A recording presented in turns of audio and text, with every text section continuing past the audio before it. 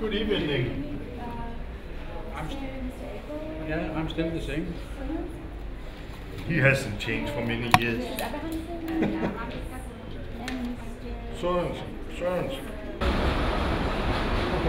Who are you? I'm only 76 years old. Perfect. Picture with you? Yeah.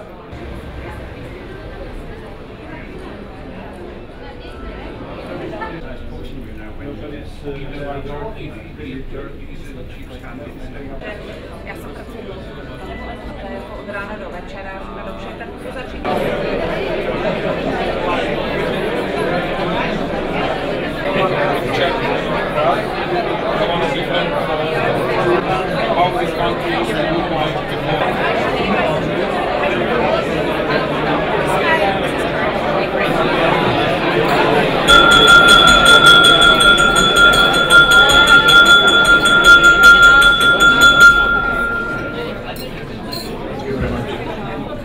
Always the hardest part of the day to get everybody seated at the dinner.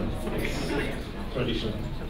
Well, after the long and productive day that we've had today, we will not keep you very long with official program. We just have one item on the agenda this evening. But before we start with that, I would just like to thank everybody that has participated in preparing this conference. I would like to thank our board of directors, headed by Mr. Tomáš Vrba, that has been very supportive during the year and in preparations of the conference. I would also like to thank the Program Council, which is a body from members from all over the world that has worked very hard on putting together the program of the conference, which I hear from you that you generally like, although some of you consider it too broad and too rich, which I think is a good thing to be criticized for. And last but not least, I would like to thank the team of the Forum 2000 that has made all of this possible.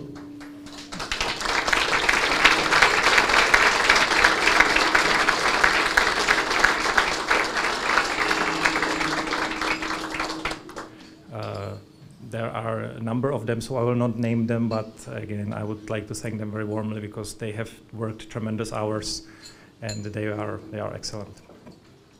Now, we have spoken yesterday and during today about political prisoners of conscience, and we spoke about one particular person. We spoke about Leopoldo López of Venezuela. We have the honor at this conference to welcome his wife, Lilian Tintori.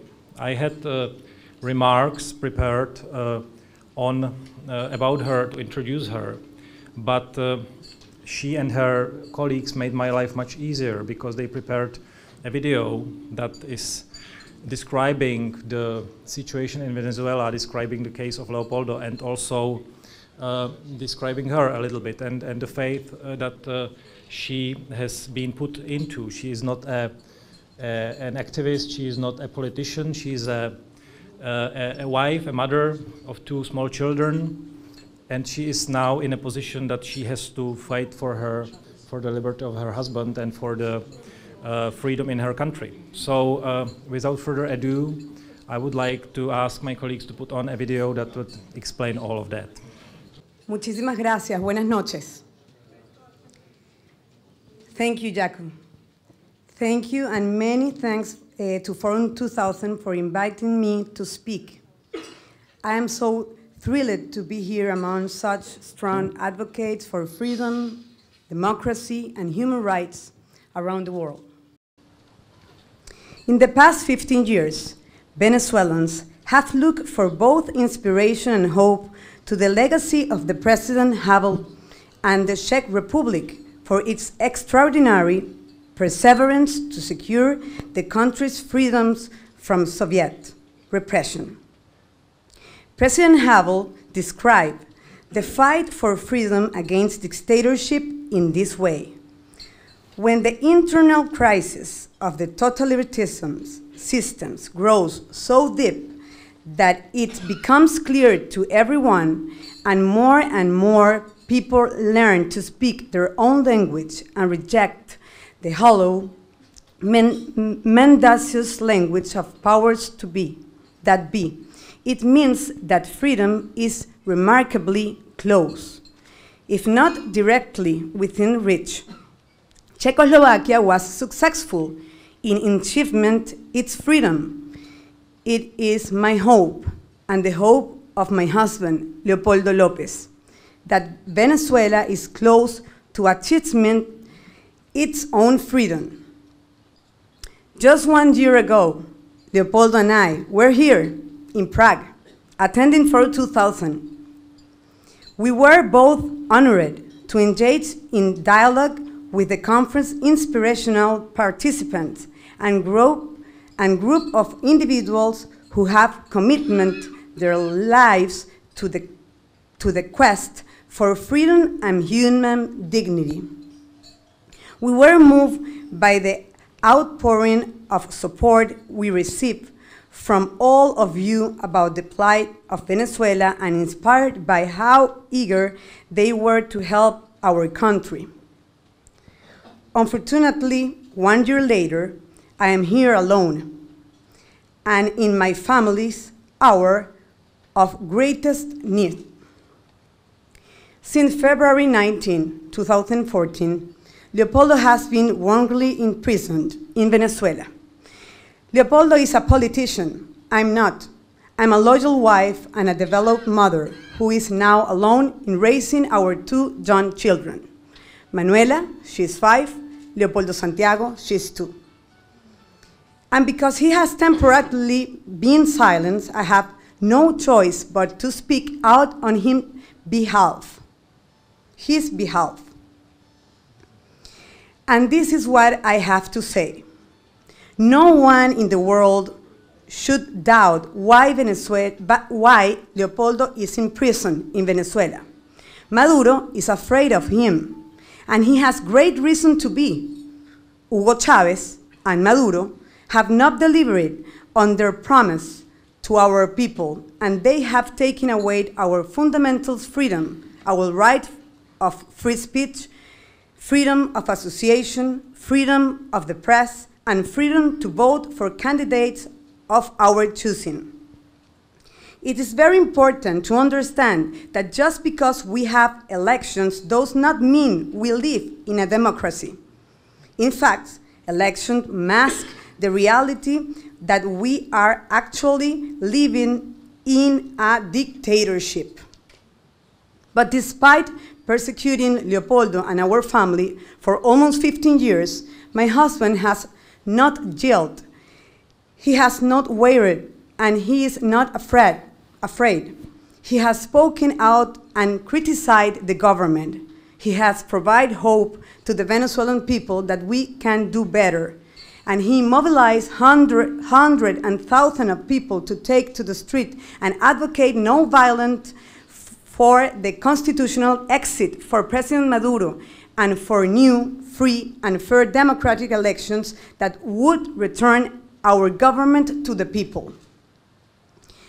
It is his success and the forthcoming expiration of his wrongful disqualification for running for a political office that scared Maduro.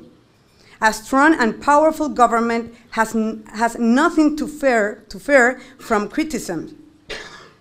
Only a weak and insecure government looks up people who speak their mind and brings the weight of an entire system on the shoulders of one man and his family. To read the indictment against my husband is to enter a strange and unfamiliar world that is almost impossible for anyone to understand outside of Venezuela. The government actually has claimed in writing an overdose of pages that despite the fact that is all his speech, Leopoldo advocates for constitution and non-violent change in Venezuela, that he had sent powerful subliminal message to his supporters and engage in acts of violence is my husband has such superhero powers, subliminal message. Would he send subliminal message to the government to release him, prison, or to President Maduro to resign? I don't know who the government of Venezuela believes it is going to fall with these crimes. Surely not the Venezuelan people nor the international community. Maduro has made clear publicly and clearly that my husband is guilty of this so-called offense and that he will be in prison. In late July, when asked about my husband's trial, this is the President Maduro said on a national television. Well, it is a trial of an extreme right leader who is responsible for crimes, violence, and destructions of human lives that he planned. He has quite a crazy messianic vision that, let me tell you, alienates and poisons people, making them crazy. He is responsible for crimes and he has to be accountable for them. He will be. It is as simple as that. Justice will be done. Only justice will punish that resurgence of a neo-Nazi and fascist sectors that want to impose scenarios like Ukraine, Palestine, Syria, or Libya. That will not happen. They will not come back. This is a clear violation of my husband's presumption of innocence. In addition, Leopoldo hasn't been allowed a single session with his lawyers without the presence of prison guards. Leopoldo is in a military prison. And the judge in the case approved every one of the more than 100 witnesses for the prosecution and turned down 58 or 60 witnesses proposed by the defense. In short, as my husband has said, he's facing a firing squad, not a trial, and the outcome has already been decided. The president can imprison my husband's body. He can imprison his mind. Even though Leopoldo is suffering through the cruelty of 8 months and extendedly solitary confinement and a quarter of the time with no contact with our family, he's getting stronger. He reads, writes, exercises, and prays in his cell. And every moment he spent in prison is only strengthening his resolve. We will all survive, but to be honest, it's very difficult for me and for my children. It is hard being a single parent. It is challenging to feel unsafe in my own country. And it breaks my heart having to explain to my daughter Manuela, after every visit to Ramo Verde, why her daddy can't come home and how in Venezuela sometimes the heroes are in prison. My husband needs the support of all countries around the world that stand for freedom, to stand in solidarity with Leopoldo and my family, and our country and our people through this dark hour. We need a clear message sent to President Maduro and the government of Venezuela that it cannot trample on the rights of its people with impunity. Because my husband can't speak for himself, I wanted to conclude with a brief part of his remarks that he gave in a closed hearing in the Venezuelan court. I believe that from these remarks, you will understand exactly the kind of man that Leopoldo is. Precisely why he has been imprisoned by President Maduro and why the court made sure the courtroom was closed. Leopoldo said, I am in jail because I have denounced the Venezuelan state for being corrupt, inefficient, repressive, and anti-democratic. I am in jail for demanding the resignation or substitution through constitutional means of Nicolás Maduro as a president of Venezuela. I am physically in jail. I am isolated with several restrictions to visit, but neither today nor ever can they jail my deep conviction that we have the right to fight to bring democracy and freedom to Venezuela.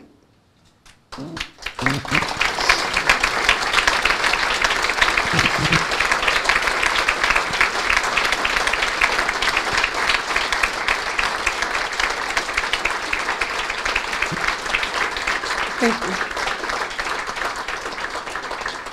Our struggle is the same as those that many of you in this room have gone through or are also going through right now. All of us take great inspiration for President Havel's legacy. In the world of President Havel, you may ask what kind of republic I dream of. Let me reply. I dream of a republic independent, free, and democratic, of the republic economically proposed and yet socially just, in short, of a human republic that serves on the individual and that therefore holds the hope that the individual will serve it in turn, of a republic of well-rounded people, because without such people, it is impossible to solve any of our problems, human and economic, ecological, social, or political. I share President Havel's dream, both for the Venezuelan people and for each of you. The situation in Venezuela is truly desperate, and we really need your help. In recent weeks, President Obama, the OAS Secretary General, New York Times, and the Washington Post have all called for my husband's freedom.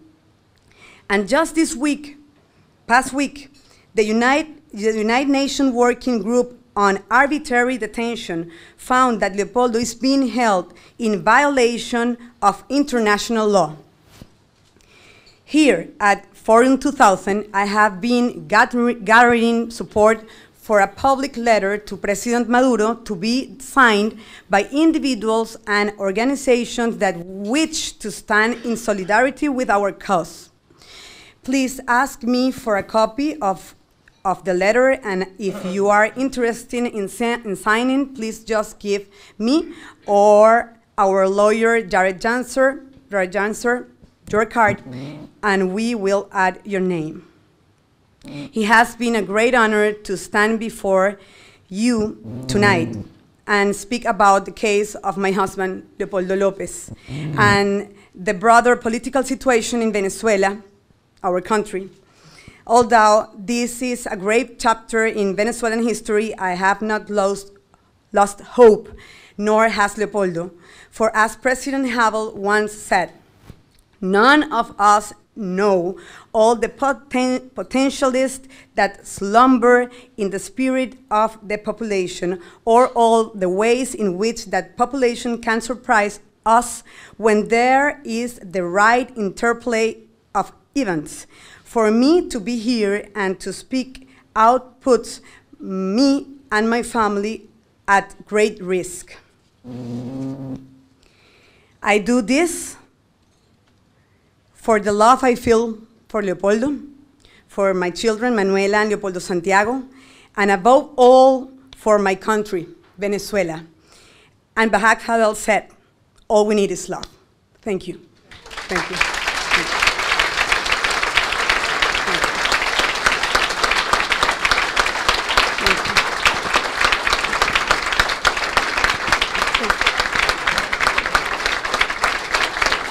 Thank you. Thank you.